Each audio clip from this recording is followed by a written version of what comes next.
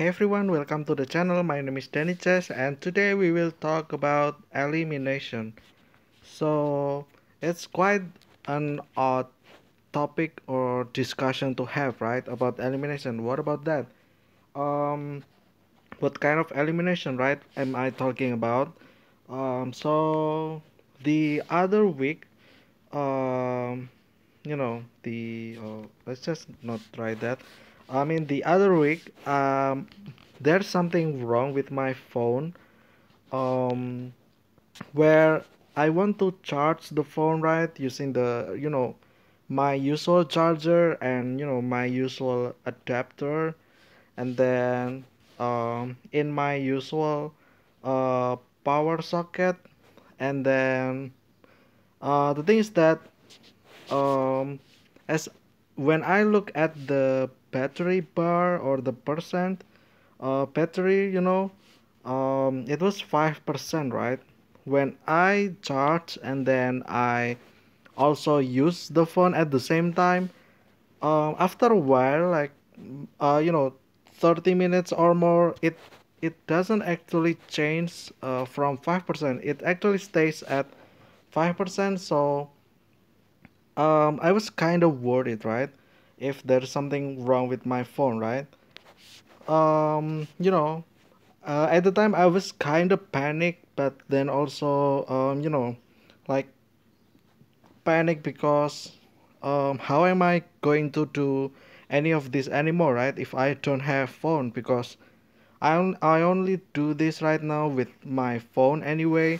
So if I don't have my phone, then I cannot continue this, right? So this will be a failed project. But because my laptop or my PC, my laptop basically is used for my sisters, for my sibling, I mean, because for their school stuff, right? Because although at the time I record this, the school has gone back to offline, and we don't need to do online anymore. So but the my laptop is still used for their assignment or homework from the school basically. And yeah, I was panic, right? And then I tried to calm down a little bit because um I studied in engineering, right? So I you know being sad about it, or being panicked doesn't solve the problem, right? If you're from engineering, you know that the way to solve the problem is to try to solve the problem, right? Like actually try to solve that by troubleshooting, and then do what you can do, right, to basically save or repair anything that is broken in the system, right? um so yeah, I calm down, I start doing that. So the first thing that I do is troubleshooting, right? What is the root of the cause of the problem, right? In this case, it's clear, right? The battery of my phone, doesn't go anywhere from 5%, so it doesn't actually charge the phone, right? Therefore, I need to make a list of things that is potentially or probably broken, right? Of course, number one was the handphone or a smartphone. Actually, let's just do smartphone, not handphone, because handphone is more like old, um, old, uh, what is it, like old call for old phone. And then the cable, right? The charging cable, I mean, for to charge my phone basically. Maybe that's the one that is broken and not my phone. And then the third is the adapter, because Android, they have like adapter, and then there is the USB plug-in into the adapter, right, which is connected to the cable, and then the cable starts to go into the phone, right? And then the last is the power socket or the outlet basically, the outlet of where the source of the power, right, in this case is electricity. Yeah, just like the power socket or the outlet, right? Maybe that is broken because it had happened before and I fixed it. Maybe it broke again, right? So I have these four suspects, right? Then the thing I do is elimination, which is the title of this video, right? The elimination process. How do I determine which of those four is actually one of them is the cause or the actual cause of the problem, right? Before we actually try to solve the problem, of course we need to know the source of the problem itself. And we got that four that I have listed. um, but we need to narrow down to maybe one, right? We hope that only one of them is broken, right? So how I do it, right? So the first thing that I do is I do elimination process. So we do one by one. And I do the first thing that I do is of course the um changing the outlet or the power source, the source of the power that charge my phone, right? So I use an extension socket or outlet. So I tried, not using that. I connect the cable into the outlet in other place, right? But when I did that, my phone is still quote unquote broken, where the charge, the phone cannot be charged still. It stays at 5%. So, with this conclusion, I know that it's not the outlet, so I can cross out number one, right? It means that the outlet socket is probably fine. That's not the problem because changing the outlet still, uh, you know, doesn't solve the problem, which is charging the phone. So I moved to the second one, not crossing out that just yet, which was about the cable, right? Maybe it was the cable. So, uh, you know, I used my other cable, my dad's cable, I think, and using that in his power bank, which is, you know, um, the like a bank of power, basically power bank, where it stores electricity for a while to charge phone, right? You guys know that, I believe. So I use his cable and then connect to my phone. But the thing is that it works, right? It still works. Therefore, I know that actually no. Wait. I oh yes. This is not the cable. I think. This is to prove that my phone is alright. So I use my dad's power source, which is the power bank, and then I use my dad's cable. But I still use my phone, right? Of course. But this time it works. It charged my phone actually. It went from 5% to 12% only within the course of like, I don't know, 10, 15, 20 minutes, I think.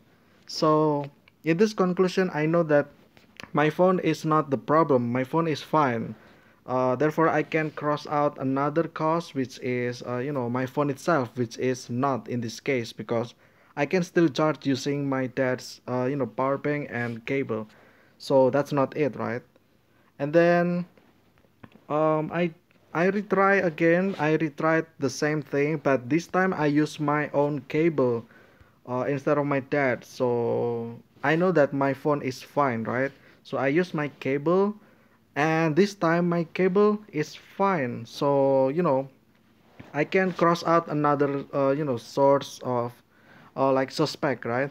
Therefore, by process of elimination, right, which I am doing right now, my out of those four suspects, it means that the last one, which was the adapter, is the one that is broken, right?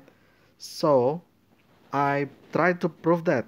by borrowing my dad's phone actually, and used my adapter, um, use my adapter and then use my cable, but this time I use my dad's phone.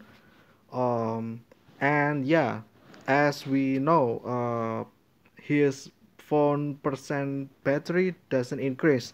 It means we know what the cause of this problem, right, which is the adapter. Therefore, because I know the thing that is broken is my adapter, uh, and I cannot fix that, right? Therefore I know, but because I know that it's the one that is broken, I then can buy a new one, basically, because it's kind of cheap. It's only like $2, I think. Not even $2, I think it's like 1.5 bucks, I think, USD, converted to my currency. It's like that cheap anyway, so yeah, I paid the new one, and and thanks to that, process of elimination, I know that my phone is not, broken, and then my cable is fine, and then the outlet that I'm using is also fine. But the one that is broken is my adapter, right? And then, I can just buy a new one because it's cheap. And yeah, that's basically it. Process of elimination. If you have something like this also, you know, basic engineering stuff actually, if there is a problem, there must be something that caused the problem to exist, right? And usually it's something that is the closest one to that, the area or the environment of the problem, or the thing that is, the problem, right? And you can see by yourself, what cause what is the cause of that, and then if you can find what is broken, then you can proceed to the next one, which is solving that. Can you repair it, or is it replaceable with something new? Is if I buy a new one, is it cheap or expensive, right, and stuff like that. And in this case, just buy a new one because it's cheap and it works. I find the same adapter that I'm using, so there shouldn't be any problem, right? Because it's the same brand that I'm using for years now. And yeah, there's that. um as for the cause of how or why it was broken, I don't know. I'm not sure about that. But I know that it's broken and it caused my phone to not charge, right? And yeah, there's that, and that's what matter anyway. But yeah, I think that will be it for today's discussion about elimination process. I hope you learned something from this. If there is something, if there is some problem that happened to you, um, and you don't know what to do, right, just keep calm and figure out or troubleshoot for what caused the problem to exist in the first place, right? Make a list of possibilities, and then just by process of elimination, try one by one. Just make proof that uh, you know that cause is actually innocent or is found not guilty for the problem, right? Then you can eliminate one by one, and once you done everything else, therefore you know that the last one is actually the suspect, right? The one that caused the problem to happen.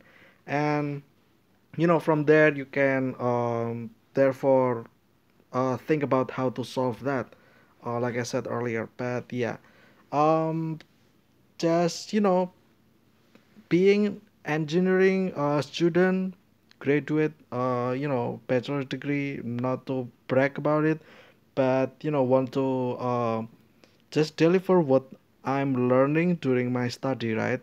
Which is about, basically engineering is about you fixing something, right? You make something into something else, and then if there is something broken, you fix it, right? That's just the pure engineering stuff, right? Yeah, and this is one of the many cases that you can apply of those, method, right? just by process of elimination. But yeah, I hope you guys enjoy this video. And yeah, thank you guys so much for watching. I will see you again tomorrow with another discussion. Thank you guys so much for watching. Like, subscribe, especially just help the channel to go have more audience.